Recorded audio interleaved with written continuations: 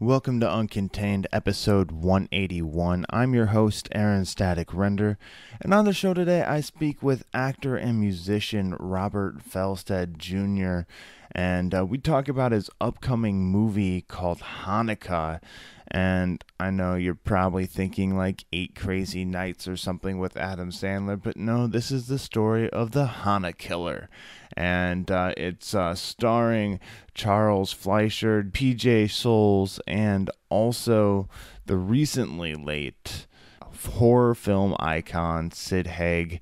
And you may know him as Captain Spaulding from Rob Zombie's House of a Thousand Corpses movies.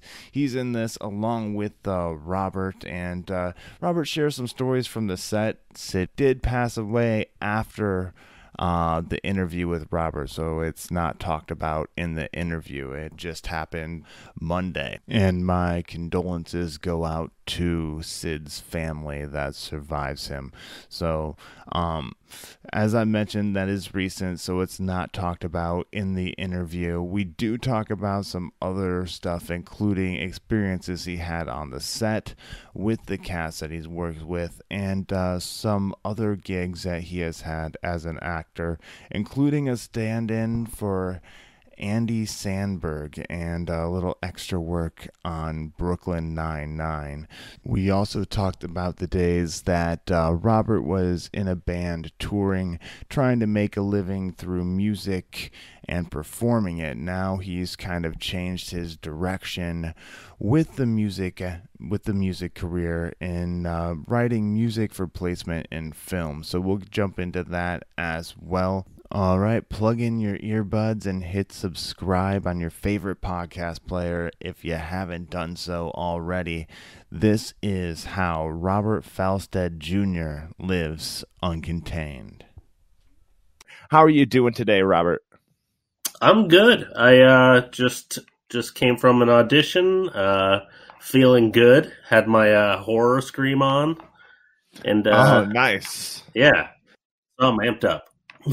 Nice. So when I was talking to you to get you set up to come on the show, you were flying to Vegas. Was that what you were doing in Las Vegas? No, that is so that was actually a different project. I've been working as like a sound guy on a documentary for about 3 years now about the city of Compton. And we were interviewing this guy, C.T. Fletcher, and sort of following him around the Mr. Olympia competition. All right. I look at you, I see Compton. Yeah, all right. exactly right. So how do you get involved with a documentary about Compton? Well, you said I'm a musician and an actor, but that stuff started very early on in life. Like when I was a kid, I'd be in plays and I played, in bands and stuff, played jazz when I was like 10. But then, after high school, I was like, oh, I just got this guitar. I'll make a living that way, right? And my parents were like, fuck that, not a chance. So I learned how to be a recording engineer, as like a trade.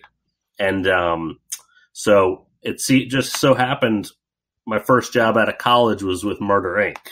So I was mixing like rap albums and, just sort of pickup gigs and just more and more like African-American projects and communities have just sort of accepted me more and more. And I get involved with these cool projects that I'm a fish out of water, but it's like I'm almost like a outside observer in a lot of these interviews. Okay. Yeah, that has to be interesting to be like a fly in the wall with like the Murder Inc. crew or something like that. That was with like Ja Rule, right? Yep, Ja Rule's, Foxy Brown. I did a session that Lil Wayne was in before he, anyone knew who he was. He was just a weird kid that would come around. So, I didn't know any of these people. I just had a gig and, sort of was impartial and could kind of speak from an engineer standpoint and, a musician standpoint. And I sort of had all these other informants in my life, in my work. Okay. So, like, all right. So from an engineer's standpoint, working on a rap record versus working on like a rock record. Yeah. How does your job differ in those two areas? Okay, well, like a hip hop record, a lot of it's improvised, a lot of it's like pieced together, piecemealed, and you are sort of the inventory taker of all these pieces that you're gonna have to probably string together later, or you're gonna have to find what may be the hook, that one thing that's like the inspiration that they're just improvising off of. Does that make sense?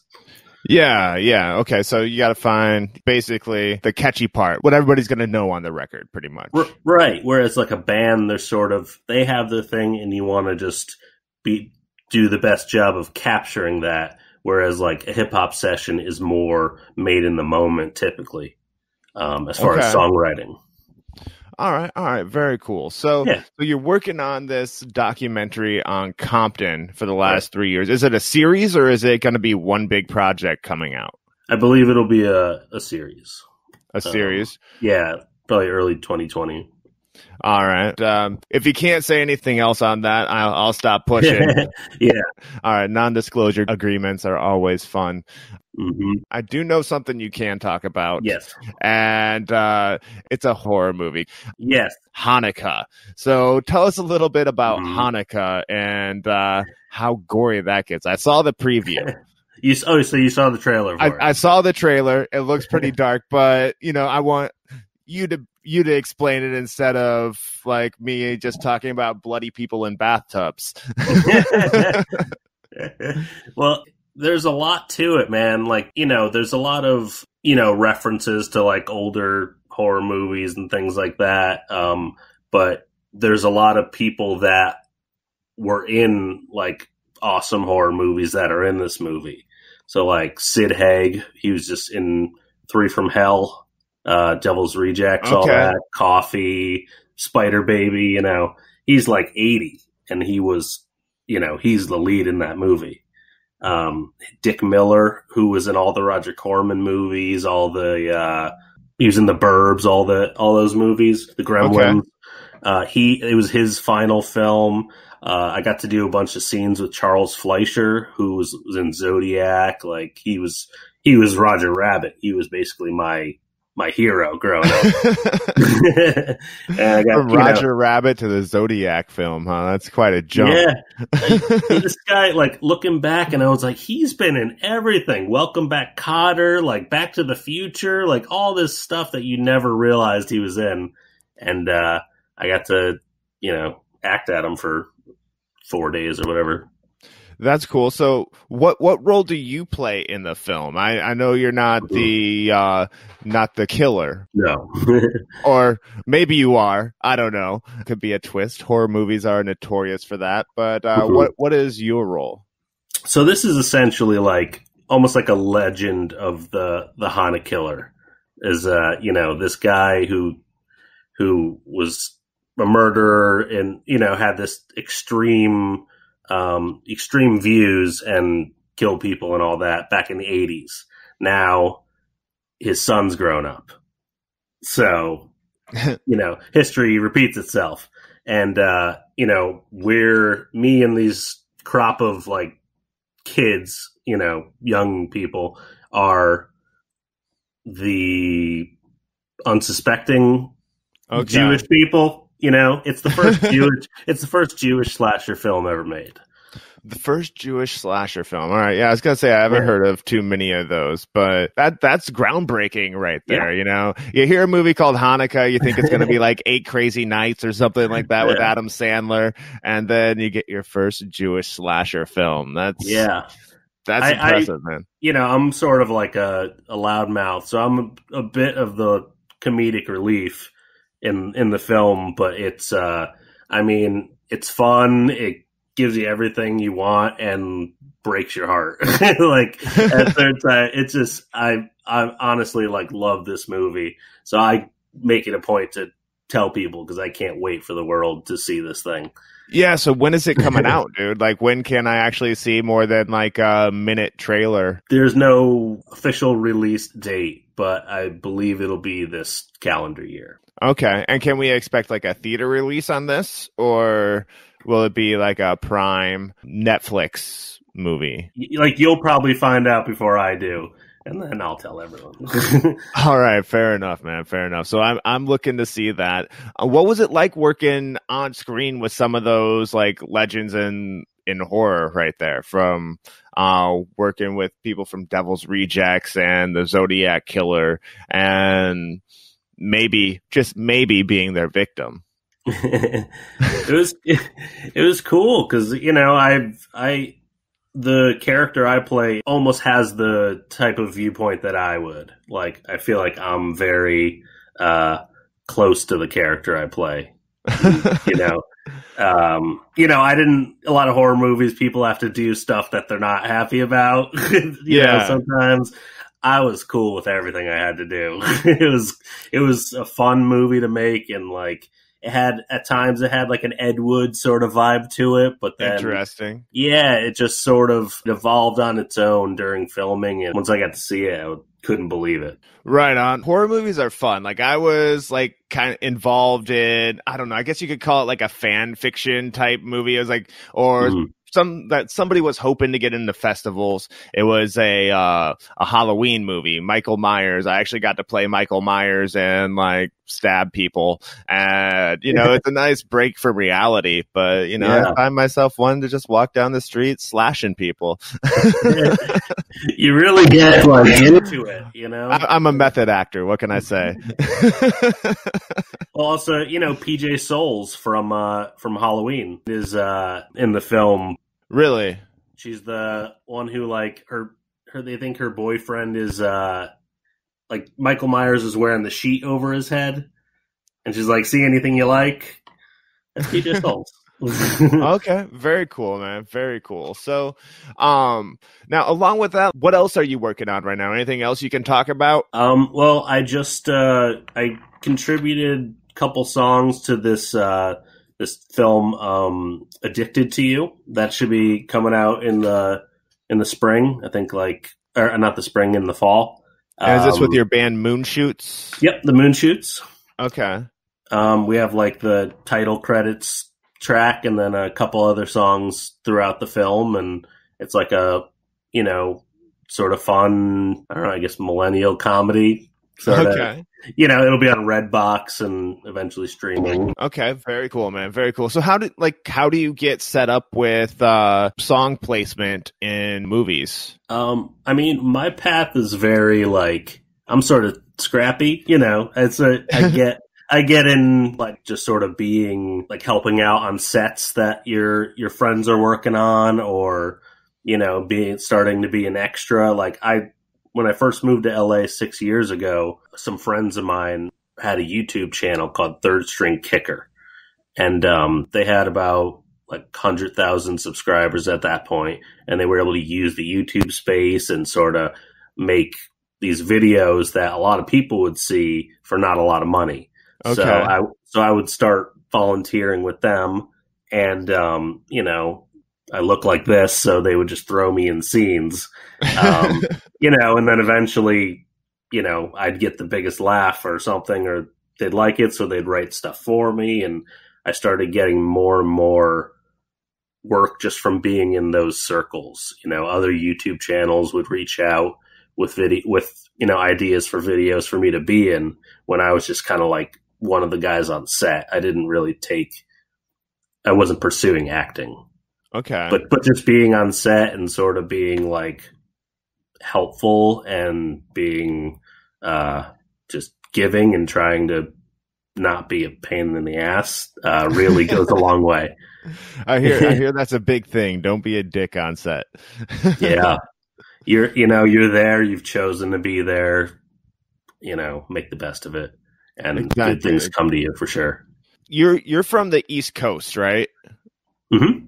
All right. So were you in film or like working with like film at all before you moved to Hollywood, or was that your aspiration? Yeah. I moved here to write songs for movies and commercials, and just to start writing music and make money like that way, because traveling wasn't really a sustainable way of making money as a musician. Okay. Yeah. And that gets costly, and booking your own tours is tough. I have friends in bands that have done that, and it's like playing for 2 people and free PBR pretty much, it's like that's always the beer. That's always the beer they'd give away for some reason. Tall boys of PBR. And, I did that for years. Like I had a band and we lived together for 3 years, just sort of touring, and we had a house in New Jersey, and people would hire us to record their music. So I'd have a studio, we'd be the band, we record your songs for you, kind of thing. Okay. And at one point we were so broke that there was this one guy who had an album, and he would pay us in frozen chicken because he was a chicken salesman, and he had like he had the Hula Hands account for the Northeast, and he would pay us in frozen chicken, and that's how we survived. Wow, man! Wow. Well, you got to make ends meet however you can, even if it is recording for frozen chickens, man. That's kind of that's a story right there for behind the music later on, if that ever comes back. Yeah, we were doing our own thing. We would have been playing music anyway, so might as well eat too. Exactly, man. Exactly. My friends went out and quit their jobs and got food stamps before they went on tour. And that's a good idea. I've never thought to do anything like that. Yeah, it was after the first time they went on tour, and basically many a nights their meal was a spoonful of peanut butter from the Skippy jar or something like that. Like, we're not doing that again. Walmart's used to let you hang out in the parking lot, like if you had like a van or like a camper or something. So we had like a Coleman grill, and we would grill ground beef, a box of mac and cheese, and that was maybe spinach, and that was what we ate that day. gotta have the greens, right? Yeah. Fair enough, man. But that was in my 20s. Fair enough, man. I understand. So we were talking just a little bit before the show. You mentioned you were starting up a podcast of your own, correct? Yeah. So I had been my wife and I, we're the Moonshoots. We write music together and record and stuff. And we had been the house band for this show at the Improv in Hollywood for about 2 years. And it was a comedy game show.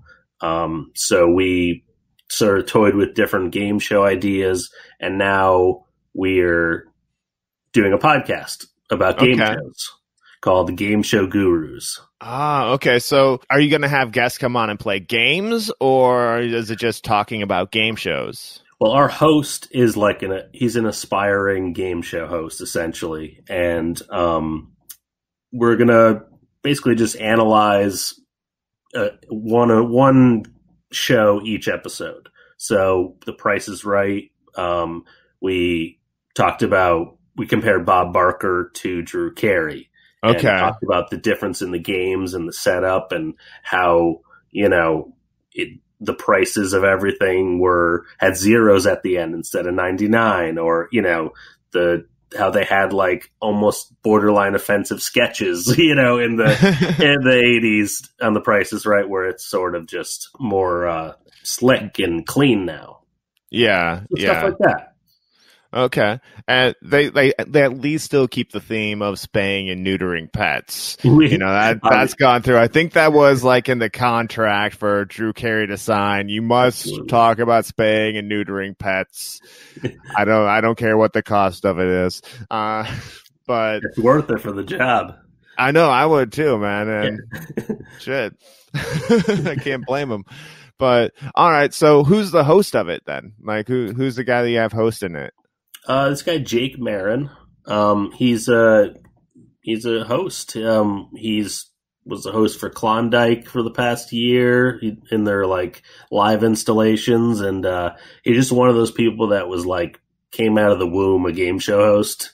Just has the like plastered on smile and like just a happy guy, and we sort of support his move into being a game show host because we're his friends, and we're along for the ride, but we sort of have a different take on it, being like, just from different parts of the country and, being musicians as opposed to someone who analyzes game show hosts. You see different things, Yeah, that's interesting. Like what is I don't know, for breaking down game show hosts, who out of the ones you've done so far in your pre-recorded episodes that you haven't released any of them yet, correct? No, it will release them in October. All right. So who is the talk show host that has the most interesting breakdown so far, in your opinion? I would say so far it's Alex Trebek. Okay. Alex Trebek, especially he gives off the impression that he knows all the answers. But he might know a lot of them, but we don't know either way. We just see this perfectly cut suit and these hot 90s glasses, and we're just like, all right, that guy's in control. But his persona and just the way he carries himself. He was in an X-Files episode, as a Man in Black. That one, really? Season 3, yeah. Him and Jesse Ventura visit Scully as the Men in Black. Jesse Ventura, Jesse the body, or Jesse or after he became governor, it was Jesse the Mind Ventura. Did he? I think that's what he tried to switch it up to, anyway. Or he was just trying to find his mind again. Yeah, it's got beat out of his head during wrestling years, but that's crazy. I was thinking that you might say something like Steve Harvey or something like that with Family Feud. Well, the Family Feud is going to be a whole series. That's that's the deepest you can dive on a game show, I think. There's such a sordid past and so many different hosts, and I feel like every host brings such unique. Remember when Peterman was the host of Family Feud from Seinfeld? Yeah, and then Greg Holmes and Louis Anderson too. Mm-hmm. And the Steve Harvey one he's been doing it for 10 years or something now, and they're all just their own awesome version of it, and we're going to talk about all of it. Nice. Well, I'm looking forward to hearing that as well too. You said that's coming out in October, correct? Yeah. Are you releasing them all in one cluster, or are you gonna go we'll do it once a week? Yeah, we're banking them now, and we'll put them out once a week. Very cool, man. So, once again, what is the name of that one? Just to give it another shout out. Sure, it's a Game Show Gurus. The Game Show Gurus. All right, cool. So look for that in October. Now, I do have some questions that I ask my guests to help get advice to people who are looking to get into the entertainment industry. Mm-hmm. All right. Now, you seem to have your fingers in quite a few pots, so you can your question, you can either choose one aspect of the entertainment industry and go after it, or you can kind of jump around between the entertainment industries that you're involved in. But what advice do you have for somebody who's looking to get started? Well, in my opinion, all those different things, the different music or sound, or write stuff, or I'm an improviser as an actor, all those things sort of inform themselves. Music, and when I was playing music and touring, there's always an element of crowd work and writing songs. You'd maybe sort of have a sarcastic edge to certain things, jokes that within a band sort of make it their way onto songs, whether the audience knows it or not. So there was a lot of things, and you're 3 or 4 people together, you have to have your own jokes, you have to be kind of funny or personable to sort of deal with each other. And so I don't really see acting or music performance as a different thing. It's all performance. Okay. It's just how you get there. Recording or, working in documentaries, things like that, is more of a way, obviously, to get money, but it's a way to to network with people and to be on sets. Maybe I've been sound on a lot of different short films or features that, I'm just happy to be in the room. Yeah. And I think that's important, to find places that you're happy to be and that you're excited at the possibilities of, you're doing something today that you wouldn't think you'd ever do. Yeah. Like, what are some of the things that make you excited just to be in the room, like, for an event? Is it the people you're working with or the project you're working on, or does it, sometimes, yeah, sometimes you find it. Sometimes it's a whole crew that works together all the time that you, sort of get to know each other, and, you branch off and you get gigs from each other, and you know who to call if you need a camera guy or so forth. And so that's the most important part of moving out to LA and trying to work, whether you want to be an actor, or you want to be a filmmaker, whatever, you have to see it first. I couldn't get any kind of work when I first moved out here. I started doing background work, which I'm not above. And, I don't think I'd ever do it now. But that was the first time I realized actors don't need to yell when they're acting. Like if you're on NCIS or something, you see them walk over and they're freaking whispering to each other. Like, you would never know that. Unless you took an expensive class or, stood next to Dan Harmon or Mark Harmon for 4 hours, and then talking about lunch.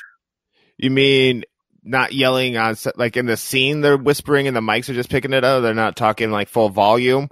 Yeah. Or so? Yeah. If you hadn't been on a film set before and you'd only seen, actors in plays, you'd think everyone just yells their lines and it's super big, where I realized that the camera is going to find you. Like, there's a professional behind that camera that's focusing on what your subtle reaction to something is. And that is probably more interesting than you being huge and, sort of just trying to be the center of attention. I got you. Like in theater, you need to project more, and even playing live in a band, while you're on stage, you need to be that showman up front to keep the crowd's attention. But yeah, that had to be. Did that take any getting used to, like switching from being up on a band on stage as a band to being on set as an actor and bringing it down a little bit? It seemed like the more natural thing for me, because I don't, typically I don't perform big unless it's like it calls for it. Yeah. I could do a lot of things that are very subtle on film that you'll pick up on, that are really like kind of catch you off guard or make you laugh. Whereas if you're too big with it and you try to just force it, like blare your music over loudspeakers at people, they're gonna hit a wall at some point and not be intimate with you anymore.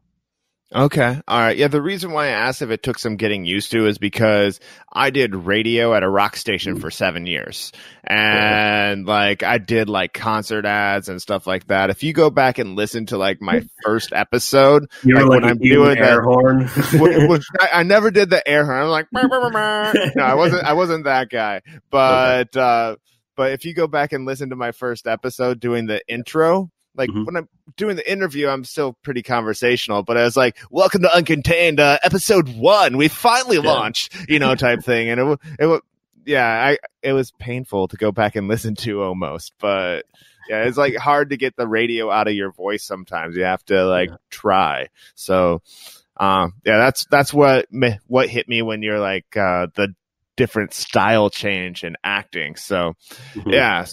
So, but that really and this was over like 6 months or so of just being back like an extra on shows, and then I started getting like featured background stuff that, like on Brooklyn Nine-Nine in the first season, I'm like wearing a potato costume, and Andy Samberg does a little bit, and they used it in one of the ads. So I got like some money for it. So there was a lot of little things like that it really encouraged me that what I was doing was correct. And you're going in. You know what I think it is? I think it might be your headphone jack, like in and out of your computer, because I think it might be switching from your headset to your computer speakers. Okay. Sorry. So it started again like after you said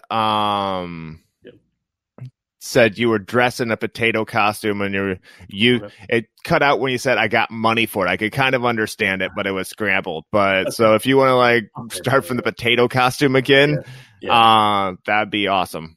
Mm-hmm.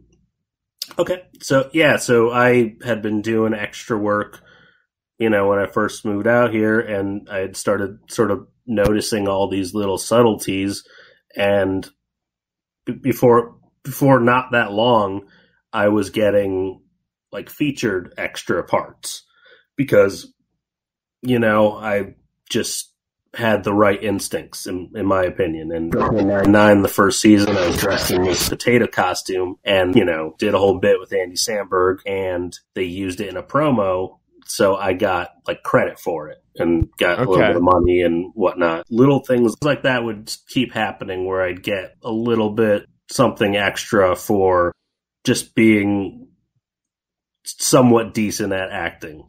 So I would get little other jobs. I'd get commercials, and, stand-in work for people that I kind of looked like. And I would see myself, I would just be in, like I was at the Saved by the Bell reunion on the Tonight Show in in Bayside High as one of the students. You accidentally end up at these places, and it just, it's very encouraging. Did you watch Saved by the Bell as a kid? Yeah, absolutely. So was that kind of surreal being at Bayside High? And also on the Tonight Show set? Yeah. Yeah, that too. Okay. I thought you were on the set of Saved by the Bell. No, so Jimmy Fallon did like a little when he went to Bayside High sketch. And we rehearsed it for a day and then filmed it. But it was like, you'd never think you'd be in any kind of room like that moving to LA. Definitely. And that had to be probably one of the rooms you were just happy to be in, right? Like that situation. I don't blame you. I'd be like, holy shit, this is my show. Yeah. It was just cool. And I was, I've been happy with it, whenever stuff like that happens, but also pursuing like more film things and, more theatrical work over the years has been a good way of sort of like teaching me how to do the business part as well as the performance. Right on, man. Right on. Yeah. So, speaking business side of things, what are you doing right now to promote yourself, whether it's to casting directors or to fans? I don't know. Anything special on social media or anything like that? No, I've always been sort of adverse to using social media for that sort of promotion. I'll be all over it when, the Moon Shoots release a recording, but like right now I'm just selling things to films and doing commissions and things like that. So it's sort of been this year of, I know I have things happening and I can't wait to show everyone, but I have like 6 different things that means nothing yet. You know what I mean? And that you can't talk about. Like you have to find a way to survive in that like year or two. When you film a movie, like it could take a year for you to ever see it. Yeah. You know what I mean? So it's been just building credits and building industry contacts has been the most helpful thing. I don't think me talking, about a unboxing video or something is going to be of interest to anyone. Like I'm 35. I have to focus my energy on actually creating, and just hope that works. Yeah, there you go, man. There you go. All right. So you've already talked about a couple of these, but what would be a highlight or two that you haven't shared yet that you would care to share with the Uncontained audience? I think the weirdest thing was there was you remember when Neil Patrick Harris had like a variety show on NBC? Vaguely, yes. And then so they tried out, they made a pilot of a Maya Rudolph show for NBC. Okay. The same thing, it was like a live variety show with sketches on a stage and like musical guests, things like that. So I was so the day before this happened, I went on a hike with a friend, and he was like, and a friend, his buddy, came with us and was like, "Hey, you kind of look like Andy Samberg. What are you doing tomorrow?" So okay. I show up to the studio, and I'm Andy Samberg stand-in for the duration this week of rehearsals, and then he would do the show live. And our first day, we all got on stage. It's me and like 5 other stand-ins, and the director is trying to choreograph this musical number, and she was just running around the stage clapping like 1, 2, 1, 2. Okay, you're Lorne Michaels. Okay, get on your knees. You're a car. Okay, you're a pony. You're a pony. You're a pony. You're Superman. Fly, Superman, fly. And it was the most like bizarre thing that we're like, what is she even talking about? And surely enough, like there was in the opening number, there was a pony, there was like 2 Dutch girls, there was like all this stuff that she was just shouting at us that I thought it was like, a joke. But all that stuff was really we were supposed to be doing. Yeah, it's like that bad photographer, like you see, like you're a tiger, give me an attitude. Yes, yeah, you eat them up. That like, yeah, you're a pony. You're a pony, and so that was kind of weird. But then the last day of the rehearsals, like there's SNL alumni and stuff, and it was surreal. And then the stunt coordinator goes, "Hey man, you want to fly?" And I was like, "Of course I want to fly." Whatever that means. Yeah, let's do it. And that's when you started meth. No. I had to rehearse with one of the harnesses on. So you get like a stump bump and everything, and I had to pretend to be Superman. And so I'm like 16 to 20 feet off the ground with this harness on. I go, "I'm Superman." And they they do the sketch, and I'm hanging there as they're like setting up, getting ready to take me down. And I look out in the audience, and it's just Lorne Michaels and Steven Spielberg sitting next to each other, just watching. Like, cause it was, an empty theater except for those 2 people. And I'm just hanging there with a wedgie in a harness. Man, that's quite the crowd too. Just 2 guys, but the reputation is big enough to fill the auditorium. Just one of them. And and I'm just in the most uncomfortable position, and probably wouldn't have done it if I knew they were there. So. Right on, dude. That's quite the story. Hell, if I had a chance to put on the harness and hang in front of Spielberg and Lorne Michaels, you never know. I'd probably do it. Why not? You won't lose anything. That's true. Dignity, maybe. I don't know. Maybe, but no, who has that anymore? We're just ponies, all right, at this point. I know, yeah. You're a pony, you're Superman, you're a trolley, or however the hell it is. It's like you're doing motion capture or something. Which I would do. That seems like fun. Yeah, actually had somebody on the show who was, his name's Jarrell Hall. He was 2 of the dragons in Game of Thrones along with the White Walker. So awesome. It sounds like a pretty sweet job. He's like, I get to go to work and pretend all day, it's like I get to go play make-believe. Mm-hmm. I mean, anytime I get to do any kind of acting gig or performance, it really is like a cleansing, fun, exciting thing, and as long as it's fun and exciting, I'll still do it. Hell yeah, man. Hell yeah. You know? So when you do perform and, you know, your stuff finally gets out in front of the audience, as you were talking, it takes a while to get stuff out. What is it that you want the audience to take away from your performance? I don't know. I don't want them to see what I'm actually thinking about. I want it to like ring as true as possible.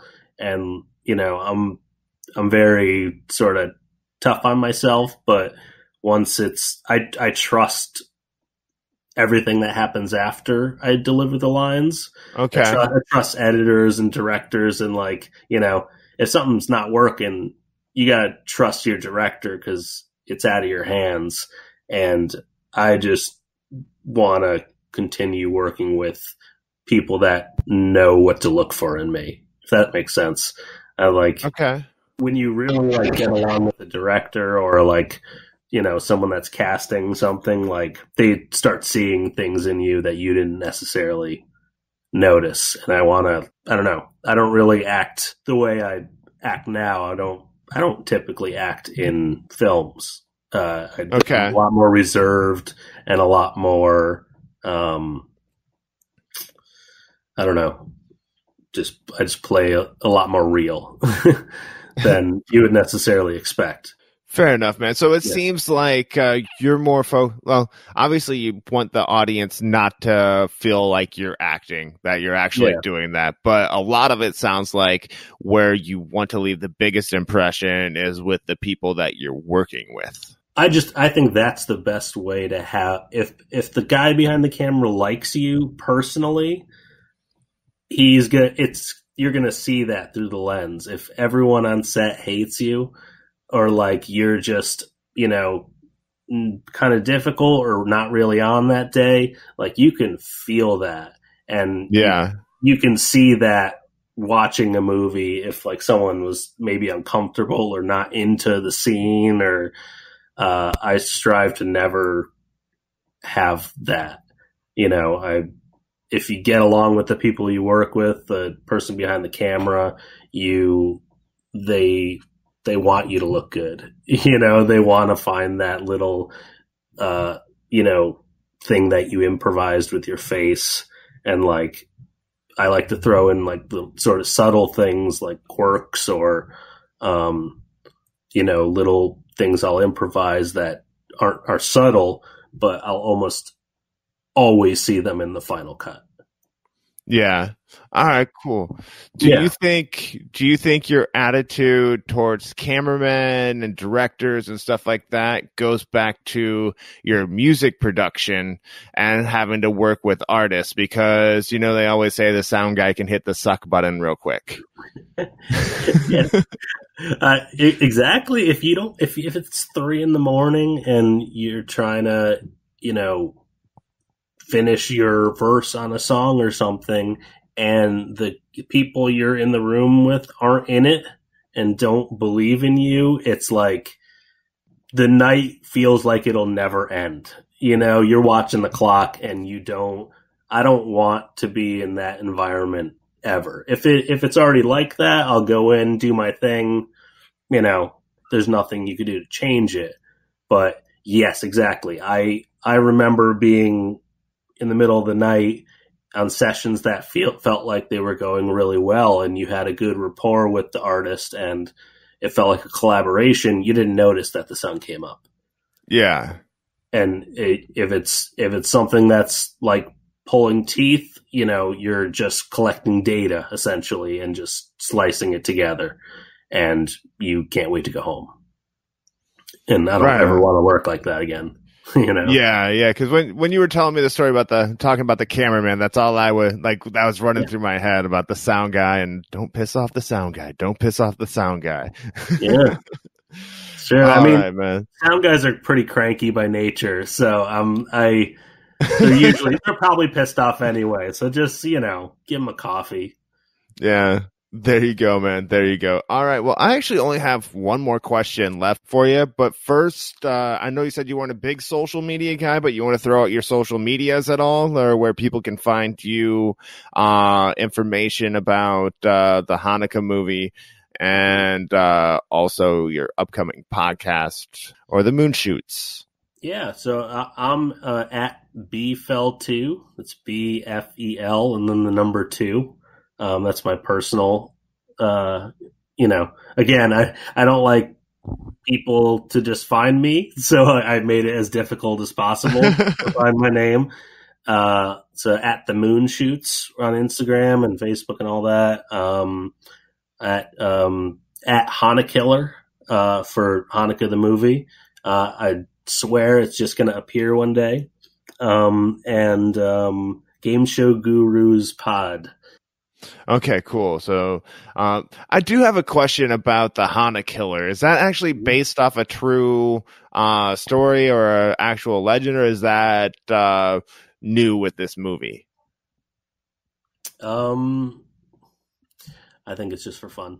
Just for fun. All right, you never know where some of these stories come from. I don't know if it was based on some serial killer or something in the past or something like that. All right. Hey, Robert, man, it's been great talking to you, jumping around from talking about game shows to Hanukkah murder movies. And one thing I didn't expect was the Compton documentary and Murders Inc. You got me by surprise on that one. But I have one final question for you. All right. Robert Felsted Jr., how do you live uncontained? I live uncontained by going with my instincts. I probably like a lot of other people who choose to pursue the arts in some way. I had the day job mentality at one point, and even instead of scraping by playing gigs and recording and things like that, I moved on to just getting by tending bar, which it had the same result. I was broke anyway. It did never amounted to enough money to matter in my life. So when I moved back to music and moved to LA to sort of say, this is exactly what I'm doing. I sort of just looked at everything I could grasp onto as an opportunity. So finding something where it's at this point almost effortless. I have film people that filmmakers that do documentaries, and they just sort of hit me up, and I do it at my own discretion. Okay. I only choose projects that are fulfilling to me, and whether it's financially or creatively, ideally you can marry the two and make money doing something that you care about. And that's finally really after, almost 20 years of making music and gigging. And I feel like I'm at the point where I've only chosen to do things I like. And that is freedom to me. That's a good spot to be. Yeah, it's what I love. There's film projects that I prioritize. In my free time, I think of songs and play my guitar and record it, and always have a few different projects going. It's not as fulfilling as what I thought getting a job or playing in a band and touring would be, because that was always serving the venue, or you're serving the people you're with, or you're compromising in some way. I have stopped compromising. And that's where I'm at. Nice. Yeah. All right, man. Well, thank you for sharing. I guess I do have one question on that. What was the key moment that switched your mind from, as you mentioned, the day job mentality to going all in on the arts?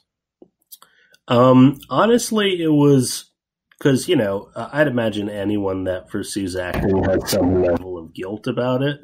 Or like, is like, oh man, I don't want to tell people I'm an actor. Oh, great, you're an actor. I feel like my life up till now has informed what I put into performances in film or whatever. I wouldn't know what it's like to be, a broke person if I didn't experience it, or if I had just been a musician or an actor, I wouldn't have any other life experience. So, Yeah. What was the question again? No problem, man. No problem. What was the moment, or what was the deciding factor? Yeah. So I was having sort of trouble getting a job in LA, and my wife, saw me all stressed out in our apartment. And she was like, you're an actor now, right? This is clearly what makes you happy. You're good at it and you are able to book work somehow. So until you're not happy anymore, this is what you do. Nice. Yeah. So I mean, you had that little push that helps you get there. Yeah. And, you sort of stress out about bills and everything. And, I was making money, but there was that thing where you're supposed to be more responsible than this, in your mind. And it just, after a certain amount of time, she was like, you're doing it. Don't worry about it. Nice. And then, all right. And then I sort of focused on that, and that became my job. Awesome, man. Awesome. That's a good place to be. I appreciate you coming on the show. And I have one final thing to do, and that is ask you to sign off the show. Would you do me the honor of signing off the show tonight, Robert? Sure, I'd be happy to. My name is Robert Felsted Jr., and I live uncontained. And that does it for another episode of Uncontained. Thank you for listening, and thank you to Robert for joining me and sharing all the insight that he did, all the great advice and stories. And Hanukkah, the Hanukkah Killer. Definitely going to want to check that movie out. Looking forward to it dropping. I'll put a link to the trailer in the show notes so you can take a look and see for yourself. It'll be a fun horror movie to check out. Make sure you follow me on Facebook, Instagram, Twitter for updates on the movie. I'll let you know when I get word that it will be in theaters or how the release will happen. So add me, follow me, and I will get you more information. And thanks again for listening, and until next time.